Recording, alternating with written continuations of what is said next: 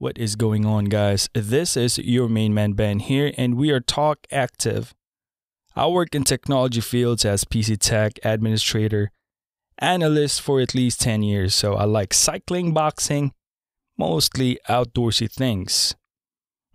So we generally talk about current events, technologies, sports, or sometimes by request in this channel. We are regular people with factual experiences. It would be nice if we can contribute to the universe, let's talk about it. Welcome to Ben's Podcast. So what we're going to talk about today, guys, is mostly in our current situation as a COVID pandemic nation. So what's going on right now is we are in the second month of our COVID thing. People are still working off at home. It's a good thing and in a bad thing. It's a mixed bag of beans, but overall, that is the current situation of most people. Other than that, last month, April, it's a record-breaking 21 million people lost their job here in the United States of America as a result. So this is where we're going at right now because of that.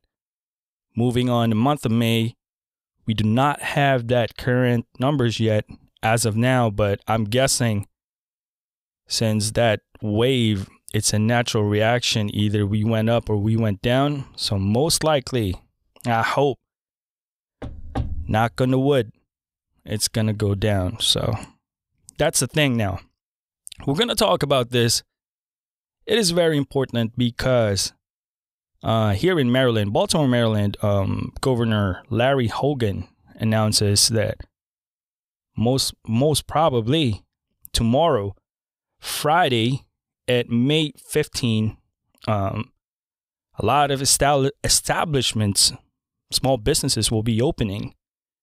And that would be the meat of our topic right now. Is it safe to, let's open up our businesses little bit by little bit and try to recover? Or is this a big gamble, a recipe for another second wave or, a possible rewind or whatnot? I hope. I don't want to say the word, but would you agree on this? Oh, man. So this is my thing about this, okay? Man. We are going to reopen things in a small, state by state, depending on what state you're in. I hope you are in a proper or healthy, situation. Currently, Maryland is still in top 10 here in the United States of America. That has a lot of infections in the current pandemic. However, once again,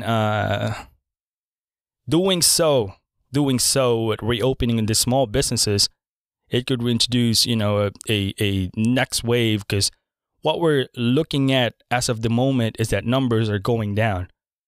And that's fact on any of the hospitals here in Maryland. However, we've been locked down. So that would be the natural reaction for, the result of the past couple of weeks. People are not going out as much, wearing masks in general, being precaution on what is going on.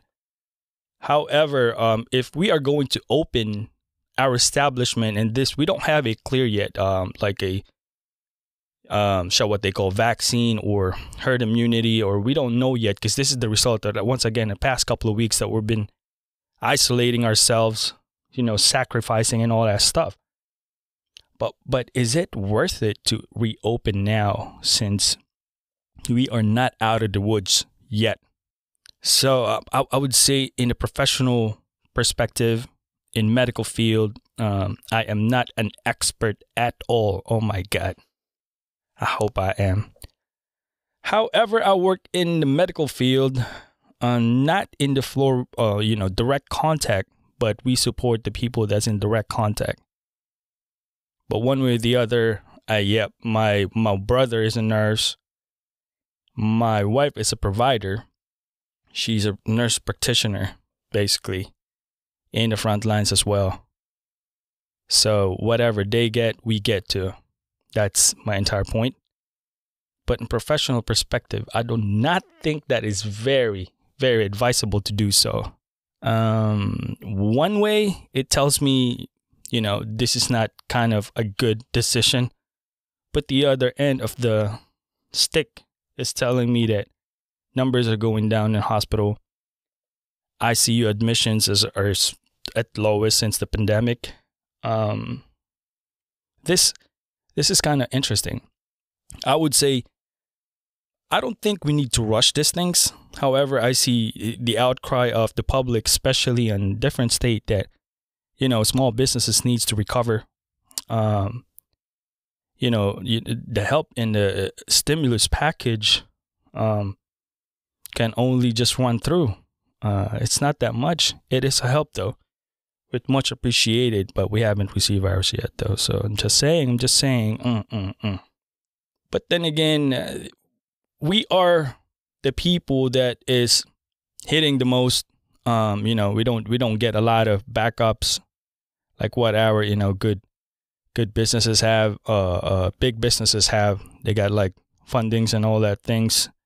21 million Americans lost their job or out of in the workforce in last April. So I do understand that part.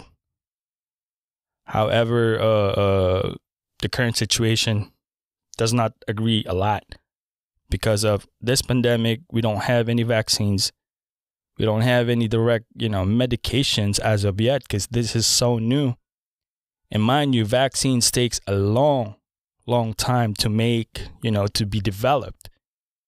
And if ever this vaccine is going to be developed, this is going to be one of the most fastest developed vaccine in the history. That's something because this deadly and this widespread pandemic, the COVID-19, is going to be unprecedented to be able to make a vaccine that quick. I just want to say that. Well, this is just part of the things that we're going to talk about, man, because as how I see it, if we are going to reopen, the possibility of recovery to the road to recovery starts. We're going to draw the line from here.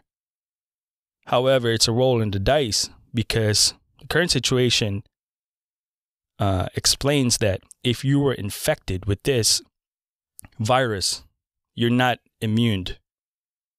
There is a chance to get reinfected even though you're already, passed through, gone through, and survived it.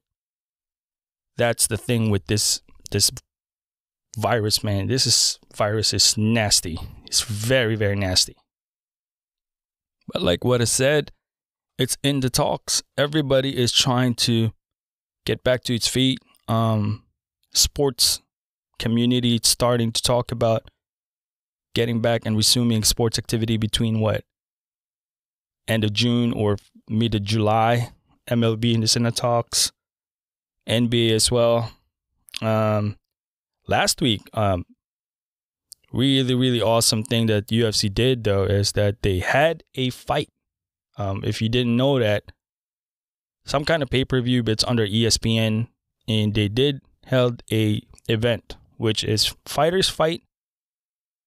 It's sanctioned, but there's no audiences. It's only by televised in internet or in TV. It was a good step. It was a very good step though, but if that would be the case, then that was just a exception to the rule because, it's not involving a lot of, people like a team. I mean, fighters have their own team, their own camp, but it's not like 5-on-5 like basketball or MLB, baseball. It's not like that. It's not a whole lot of people involved in it in general. But then again, that was the development and a big step last week from UFC to held an event in spite of this pandemic. So that's a plus. If you ask me, it was kind of entertaining because it has been a while, 2 months, not seeing any sports. We're going to pause for a break here, guys. And hang tight. And we are back. So regardless of what's going to happen tomorrow, if we are going to resume here in Maryland, that's still a question. But as far as, the home quarantine thing, our governor announced that, we're going to downgrade the level from, for example, level 5, threat level 5, to we're going to go to level 4. I don't know how that applies, but it sounds almost similar to me. But I think in the back end, the normal businesses, small businesses can resume. But even though the Governor Hogan announced that if the Supreme Court upheld this ruling, then no one's going to be able to, resume, regardless. If federal Supreme Court says that, nope, you guys cannot resume that, then you cannot. And we're going to find that out today, if the Supreme Court will intervene and put a overruling that, you cannot remove that, home quarantine sanction that has placed in the entire nation. And we will find out. Okay. But I'm going to put my 2 cents in this one, guys. For me, if it's really worth it to gamble on reopening in spite of a no clear on this entire situation, then you know the drill. You know the drill. A lot of people saying that numbers are not looking at where it's supposed to, or, it's not right. I'm not speculating. I'm not saying. I don't have numbers to tell you guys. But then again, it's there. It has been talked to by medical professionals and people in the field themselves. So I'm saying if it's worth it, then do it. Open it up. You know the risk. Death is just in the corner for everyone. But if you want to fast face that process, then yep, it's up to you. I do understand why you want to reopen because of the economic impact that's been put to everyone. And I do understand that. Trust me. And the other end of the stick, like what I said, I would also understand if the Supreme Court stepped in and says, hey guys, let's give it a week or two, a little bit more. But whatever happens, one thing for sure, we have to secure everybody's, especially the kids. So I'm almost 100% sure that the United States is not going to resume classes in this school year. We're heading towards June, which is summer here in America. And that would be the end school year for our children. I'm glad one way or the other. But guys, thank you for watching. Guys, I'm sorry. Thank you. Thank you for listening. Thank you for listening, guys. And I just want to say that out there, your boy submitted an entry to the Road podcast event. Checked out your boy. That's your boy Ben. And I'm gonna post the link down there. If you want to listen to my submission, to my entry.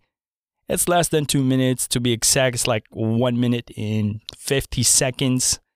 If you can hit like or vote, I would much appreciate it. It's a fun gig. It's a soul refreshing. I appreciate Road for doing this. And just check it out, guys. But overall, guys, be healthy. Stay safe. I hope you guys doing awesome things. Although we miss every single lifestyle that we got in the past, we will see the end of the tunnel. And to God be the glory, guys. Always remember, God is good all the time, man. Be safe. Peace out. Thanks for listening, guys. Thank you.